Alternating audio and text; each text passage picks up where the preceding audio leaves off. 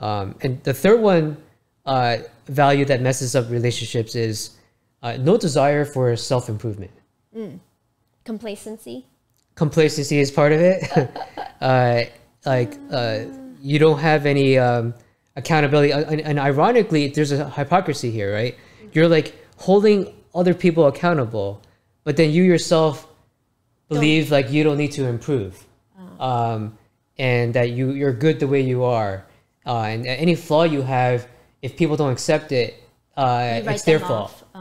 Body positivity being one of them, and so that's that's another one.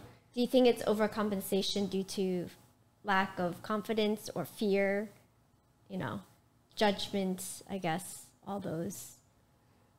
Yeah, partly. I mean, like this desire for, I think it's also the coddling of America, which is kind of like every little kid gets a trophy, right? There's everybody's a winner, and so when you grow up with that mentality, people are complacent. Well, you don't get the feedback that you need to actually improve. You think everything's good. Well, no, there's also like entitlement, right? So there's a lot of entitlements in this country as well too, like assuming that I deserve this, but in reality, do you really deserve it? And is it your place to receive it? Lack of desire for self-improvement kind of goes hand in hand with holding the other side accountable. That second value we were talking about, judging. Yeah. So when you're judging other people, it's kind of you automatically don't hold yourself accountable. So they kind of go hand in hand. So the more you judge other people, the less you're going to hold yourself accountable. Oh. And flip side, if you take a lot of responsibility, you will naturally judge other people less. You're just focused on yourself. That's true, because you have more time focusing on thinking and being worried or whatever it is. Yeah.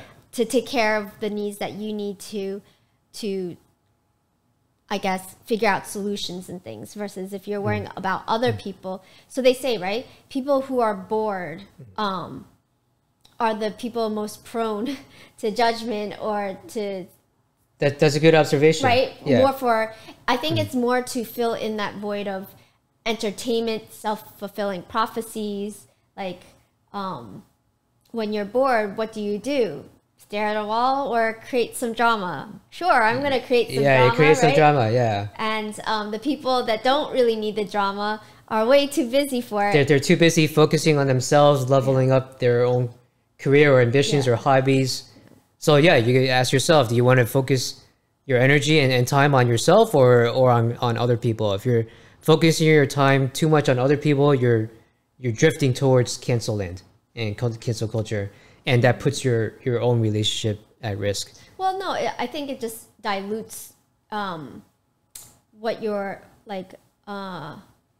goals are, whatever your goals or your North Star that too, are. Yes. So it's like not being in touch with yourself. And you lose your sense of identity because your identity is so tied up with other people that you lose yourself. Like, what about me? Yeah. So that's that. Basically holding true to your values and your moral compass, things like that. Yeah.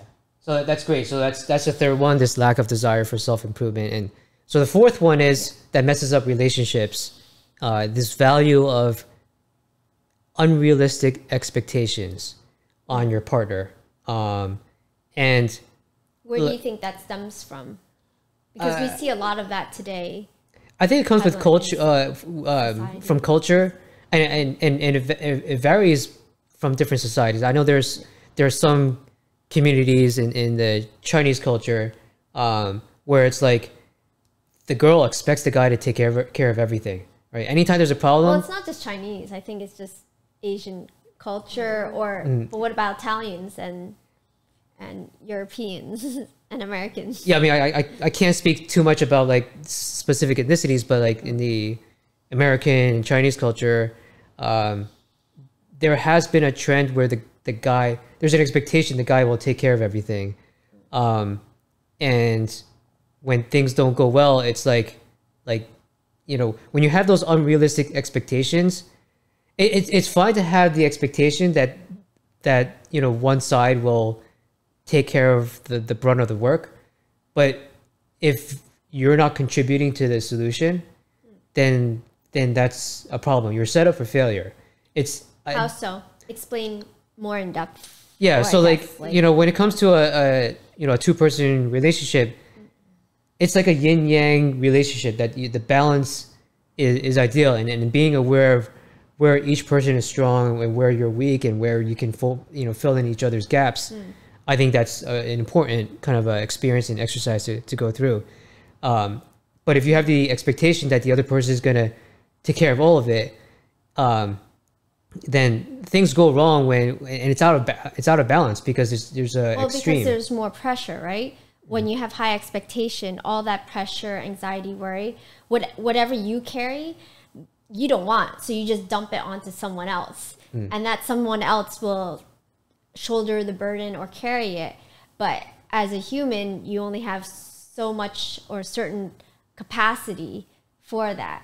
And so I guess what you're saying is it should be more of a teamwork where even though it may be such a huge pressure to either split it or to share the load and to make it easier to navigate through the process of what needs to be done.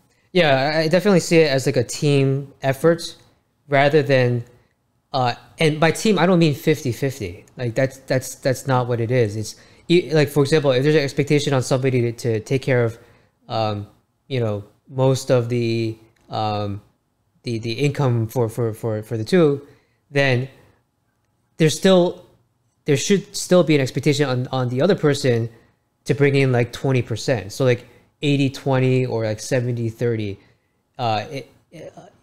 Yes, 50-50 is ideal, but like if there is an expectation, it shouldn't be 100-0. And same thing with like chores. It's not like one person takes care of 100% of all the laundry and stuff like that, and the other person does absolutely 0.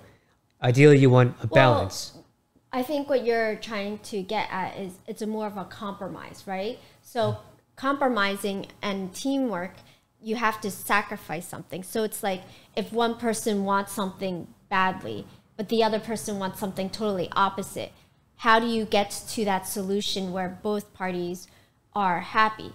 That means on both sides, something has to give and you have to sacrifice for that option B or C. And the thing is, you won't be totally 100% happy, but at least find a middle ground that works for both. And at least then both of you guys will not be, I guess, pissed off or angry, upset kind of thing. Yeah, and I would say participating in the process of coming to an alignment is kind of like being proactive. It's really critical to kind of resolving these different goals or different expectations. You mean like maybe bouncing ideas off of each other? Yeah, bouncing ideas, but it's critical. Instead of just complaining, hey, like you always do I always do the dishes and you never whatever. Like you have to give a suggestion, or like say for example, the typical example is like a couple can't figure out where to go eat out on a night time.